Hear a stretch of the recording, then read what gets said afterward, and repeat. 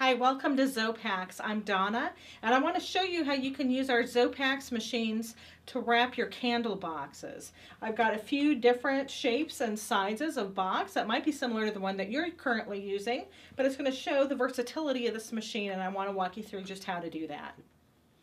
So I'm going to start with this long box, and right now I've got a 12-inch roll of media loaded onto my Zopax PXC12. This box has an interruption in the box surface at the top, so we'll just make sure that we have the film rolling straight over that. We're going to put that initial seal on this back side, and I'm going to show you how to do that. So what you're going to do is you're going to lift your film up. We're going to arrange the box like so. See how when I roll that over, it doesn't quite go all the way to the edge? That's what we want. We want it past the halfway mark.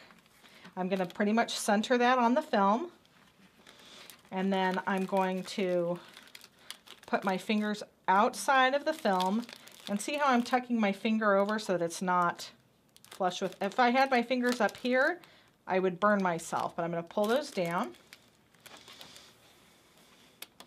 We're just going to tap. We've got that initial seal, and then on the sides, we're going to fold those in. And just fold back these little flaps.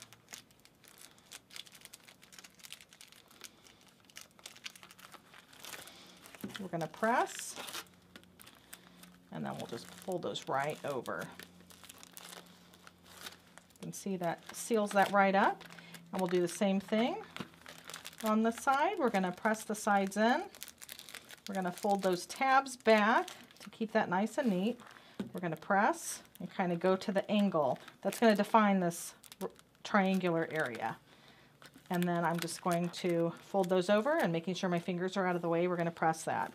It kept it nice and smooth over this opening, nice and tight. Let's move on. Next, we're going to do this size candle box. This size has a cutout opening, which we're not concerned about. For the same reason, we can just bring that film straight across it to seal that up. Very different shape and size, obviously, than this first one that we did, so we don't require the full 12 inches of width. I've engaged the cutter. You can see I came in, a couple inches, just to remove that excess for wrapping this particular piece. So now we're going to wrap. Now I want to put my folded edges on these short ends. It'll look neater than if I try and do it on these long sides. So I'm going to pull a little bit of this excess up, this film forward, and then I'm going to set that on there. We want this to come down past the halfway mark, and roughly we want our box centered as best we can. And then we're just going to wrap the film around the box, and we're going to slide forward, and we're going to seal that. That removes it from the roll. And now we've got our ends that we're going to fold over. And as we're folding over, you can see we get these triangular pieces. We want that, but we want to make sure we're being neat with that. So we want to pull those over to the side. We're going to tap those edges to define those triangles to make sure those don't slide back. And then we're just going to press. Press right onto the heat there. Okay? We're going to do the same thing on the bottom. We're going to take two of the sides, we're going to push those in, and then we're going to neatly form these triangular shapes. Okay, we're going to press the profile to really define that so this doesn't come undone. And then we're going to fold that over, and we'll do the same thing on the other side. And it comes to these points. Real nice and tight wrapping job. And see how nice that glides over that window? It's not an issue at all. Let's move on. Okay, now here we have a little bit smaller version. This time the cutout kind of goes over the edge there. Same situation. We're going to let the film just slide right over that. These edges are going to support it. This is a smaller box still, so we've moved the cutter in even farther. Now, if this is your only product size, there's no need to order a 12-inch roll with the cutter, but if you have multiple sizes, it's nice to have that versatility. You can, though, order just a small custom size of whatever proportion is right for your product. So we're going to put this face down like we did before because we want the film to glide over that cutout. And it's the same logic with every box. We want this to go up to a little past the halfway mark. We're going to roll that. We're going to bring it across the wire, and that removes it from the roll there.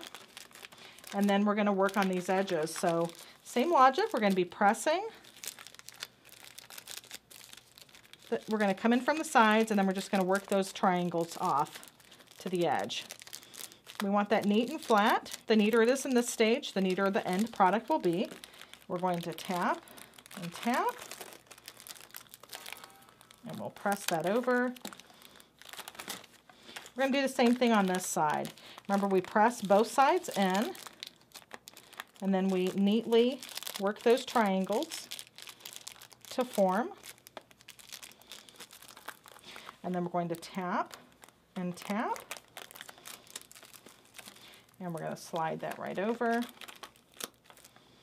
And slide that right over. And you can see it melts that right down. And it keeps it nice and tight across even that opening. Not a problem at all.